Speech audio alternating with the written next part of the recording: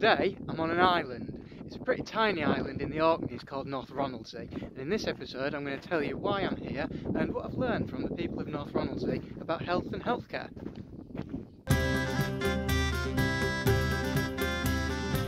North Ronaldsay is a really tiny island right at the north of Orkney. If you go any further north you get to Shetland, and you can actually see Shetland on a clear day from North Ronaldsay. To get there I had to get a small plane from Edinburgh to Kirkwall, and then the only way of getting from Kirkwall to North Ronaldsay is on a really tiny plane. The tiny plane starts to give you a feel that you're going somewhere that's really quite remote.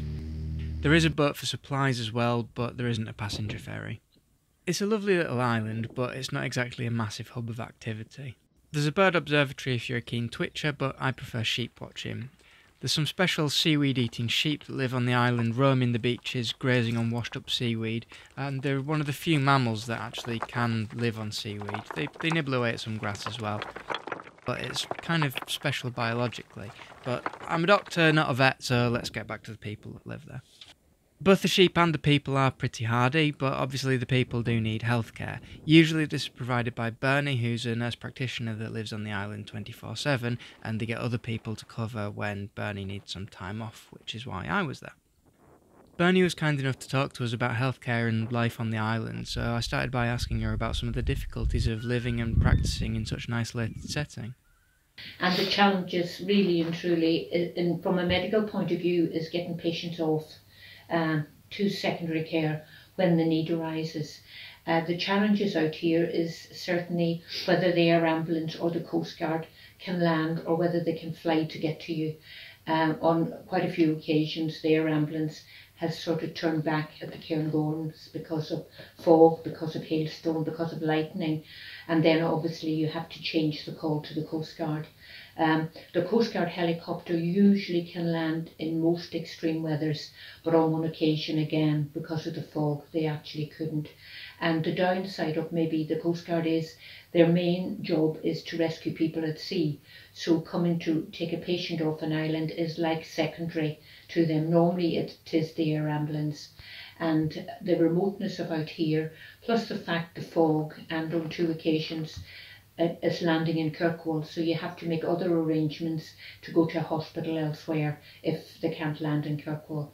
So that has been a challenge, and especially if the patient is deteriorating, you want to get them to secondary care, alive and well, or not, alive and at least stable before sort of anything happens. And that has been the challenges from a medical point of view. The challenges from sort of a normal sort of social aspect is making sure we get our diesel, our petrol, our groceries, the farmers getting fodder for their animals again. Because of bad weather, we have 1 boat a week, so it is difficult in the winter. In the summer, okay, we have 2 boats a week, which does make a bit of a difference. But those are the sort of challenges. And it's not just in the winter. In the summer, it's the fog. In the winter, it can be the wind, and it still can be cloud as well. So the setup of healthcare on North Ronaldsay does make it quite different to anywhere else in the UK, really. In some ways, the people of North Ronaldsay are quite lucky because it's actually very easy to access primary care. They can see Bernie very easily, and it's not hard to get an appointment with your GP once a week, which I know some of us in the rest of the UK can sometimes struggle with. I'm here permanently. You get 8 days off a month, and then somebody would come and fill in those 8 days. Well, the GP comes out for 2 hours on a Tuesday, so it is just once a week, again, when they can get here. But there has been occasions when, again, they've been flying overhead and can't land.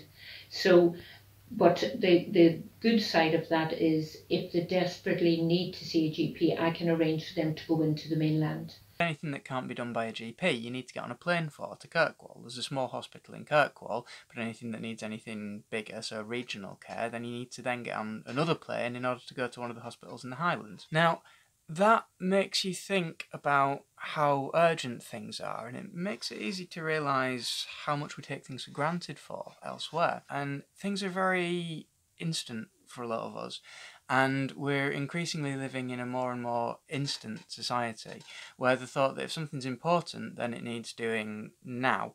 That's not always true.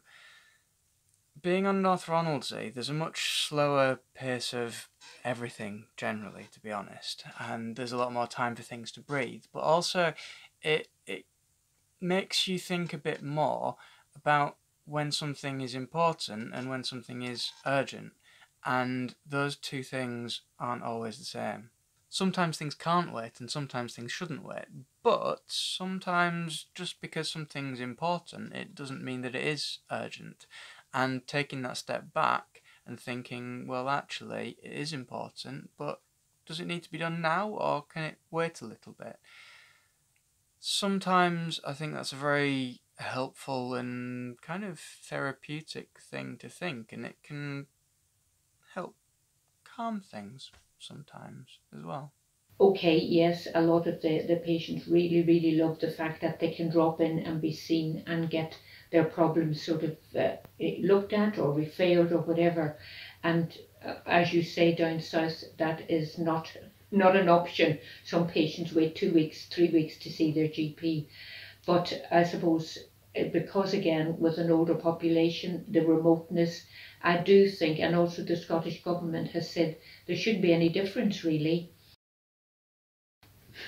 There's chalk and cheese really. I've gone from seeing 60 patients a day and triage in 3 treatment rooms to come in here, and I can actually, on one of my surgeries and one of my elderly gentlemen in particular, I could spend an hour with him and there was no rush. I feel in Essex it was see and treat. I didn't really make a difference, whereas I find here I can actually make a difference. Do you think that that's about the relationship that you have with people, or is that about the time that you get with people? I think it's the time, really is the time, and I feel you give a better service.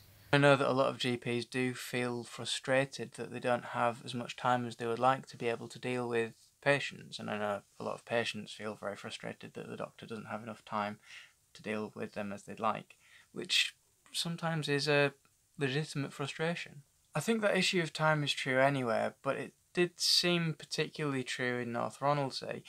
Bernie isn't just a nurse there, she's an important part of the community, and that issue of community seemed very integral to her role there. This is my second time in North Ronaldsay, and I already feel like I'm starting to get to know some of the people there a little bit, and starting to get to know the community and the island a bit.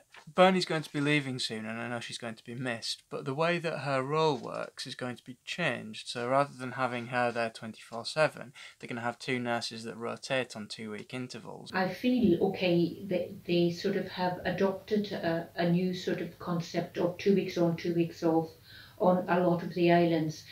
To me, the positive side of my contract was the continuity of care, and also the community in general liked somebody permanently on the island. I know the community on the island wasn't particularly happy about the way that that was going to be done initially.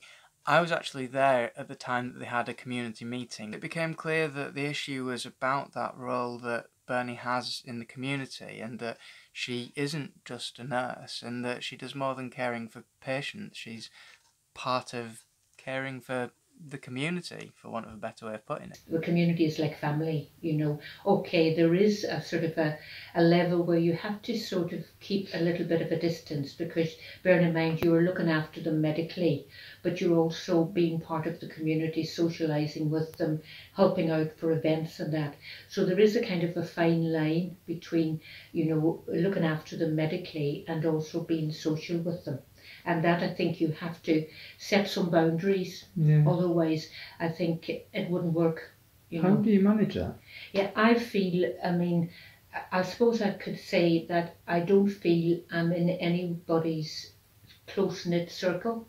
I feel you have to look after everybody. I treat everybody the same, basically, socially, but it gives you the freedom as well to be sort of a bit removed when you're dealing with them medically, and I think you have to, otherwise it wouldn't work, I don't think, you know. And I think some people in the past I've heard have made they sort of been overly friendly or sort of got into one camp and I think it hasn't worked out, you know.